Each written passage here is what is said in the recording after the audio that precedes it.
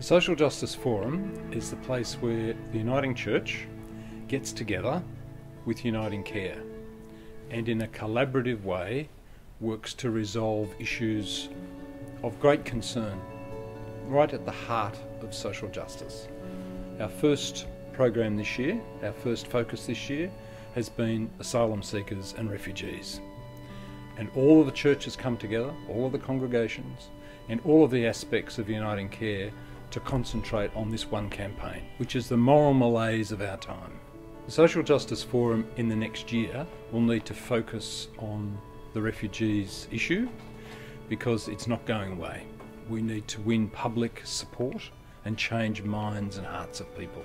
So the church will continue to unite with UnitingCare and to drive its policies and ideas further out into the community.